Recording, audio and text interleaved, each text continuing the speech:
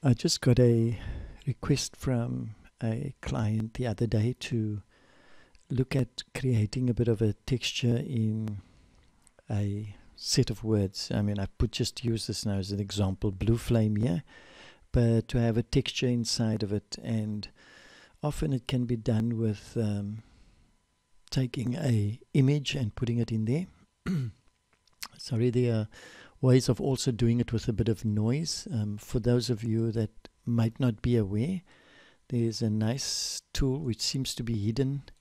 If you are going to be doing vector work that's going to be stretched like massive boards and so forth, and you don't have high-res images that you can use as textures, you could probably have a workaround with adding a bit of noise. So, for example, if I had to choose just this color here, it's very sort of plain. If I wanted to add a bit of noise in, you see I've been fiddling with it here already, but basically your opacity slider, you take that, and if you click on the opacity slider, it changes to noise, and as you drag it across, you have a bit of noise that you can create on the image.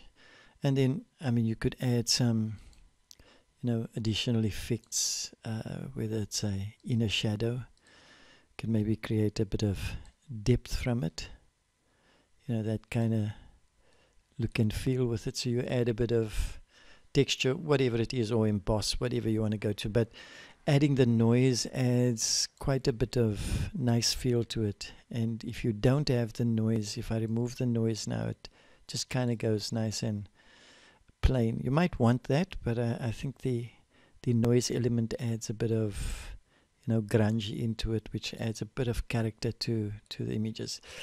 But if you are allowed to put in a image, if the end product is not going to be massive as such, and it's going to maintain its size, then pretty much you could use an image. If you're ever going to use the design on a bigger format and the image quality is not going to be sufficient, then you should rethink it right at the start. But what I'm going to do now is I am going to put in an image into the background, but besides putting an image in the conventional way, I'm going to show you the way I do it to maintain high quality. And you basically will be able to take the best resolution of the image you're using along with the actual vector art that you're doing. But I'll show you what most people would do. So if we had this image and I had to put in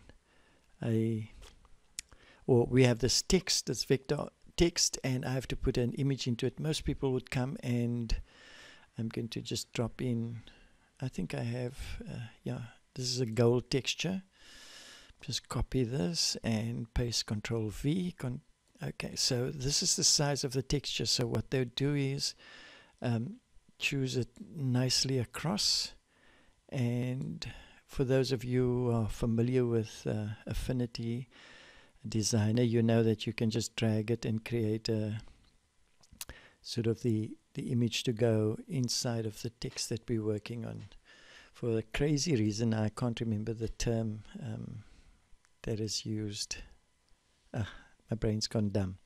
But anyhow, we drag it underneath, and if it forms a band that doesn't go all the way, it basically goes underneath there, and it falls up into the text area. But now you see here that you have this kind of setup, and if I zoom in here, the quality of this texture is really bad. Now if I go 100%, it's not too convincing. Okay, I'm going to just switch that effect off so that we don't see that going. So if I zoom in there, it's real bad quality. Now this image itself the texture is not that small.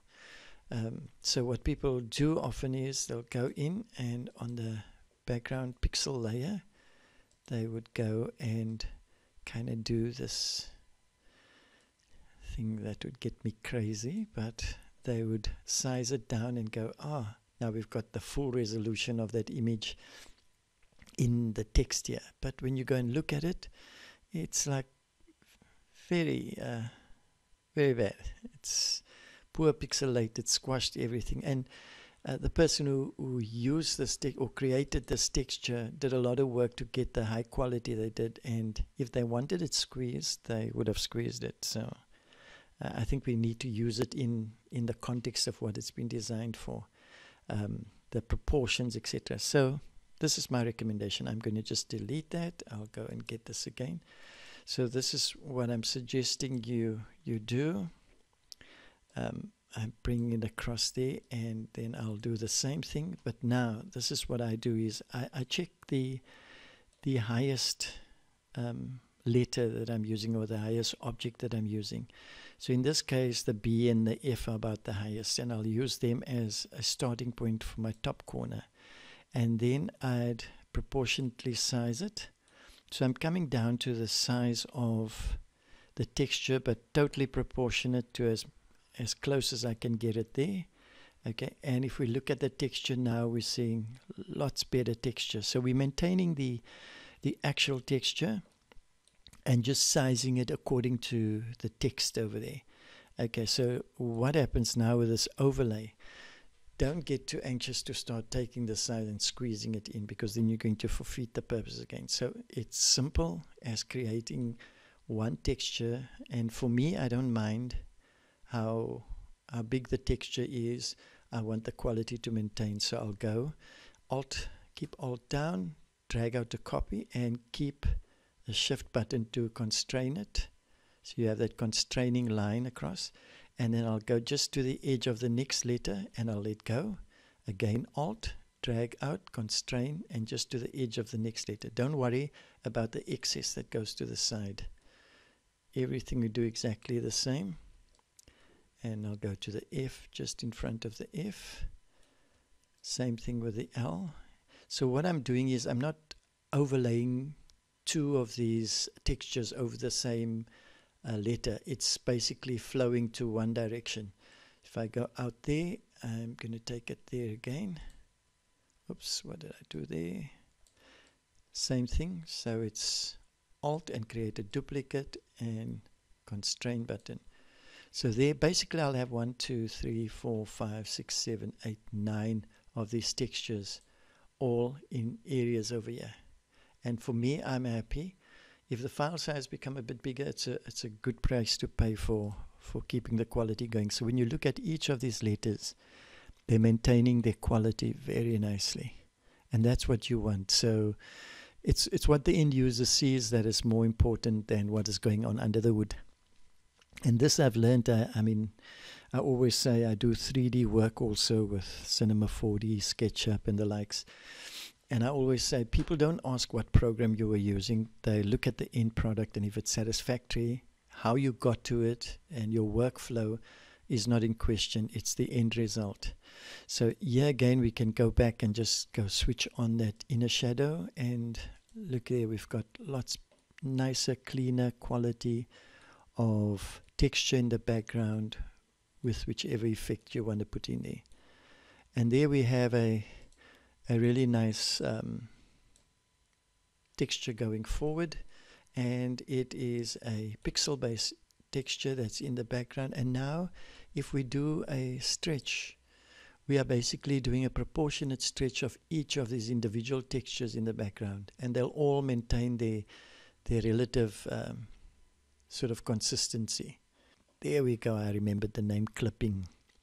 I think they call this when you're clipping the image. Okay, so yeah, hopefully that's been of value, creating textures inside of shapes and keeping the quality of the texture quite high. Remember, it's important to have the initial texture as high as possible, and then to individualize it according to each object. Okay, and the same thing goes if you're going to be, maybe I should just close in saying, if you're going to be using, say, different types of objects, and they are going to be used in relation to each other. Now, this object might be smaller than this one, so you might be tempted to take the entire texture. But if they're used totally independently, then you can add the texture independently. But if you are going to use them in context with each other, then it's good to keep the texture similar to what you want. So if I go here and I copy this, Control V, let's go here. Where are we? So I'll just take that down there and then move it across. Okay. So here again, if I'm going to be using both these objects, I'll go to the biggest object. I will size it according to the biggest object. And once I have it at that size, I'll create a copy across. Now I've got to insert it into this one here. Where did my copy go to? Oh, it's still in the clipping area. I'm going to just move it out of it. Maybe take it to the top, and then I'm going to move it into this area. Now, important to note, I'd be tempted to take this and to start resizing it to get a kind of an optimal look over here. But if we start coming closer, the actual texture here is different there. It's a more compressed texture. Whereas if we go and we keep it at the original, when you take it in, it will look more that it's part of the similar texture if you are going to be using these two together in a way. Okay, one nice other tool. Let me just do this. It's my bad problem that I want to make things look at least a bit nice in the way. I know you might be asking, what am I doing here? But let me just go across there, and I'm just want to create a little bit of shine. So I did a tutorial on this a while back. Go transparency and do it the other way around. There we go. Just click off that and make sure that there's no black circle around it. And here we can go with a bit of shine on the top of that one. Okay, that's not too perfect, but get the idea, to create a bit of glossiness on that area. Okay, so that's it for textures that you are dropping in. Hopefully it's been able to help you and to give you much higher quality images. Rule of thumb is, if you're going to be using it on massive structures, rather try and create vector noises and so forth, or vector textures that are in there.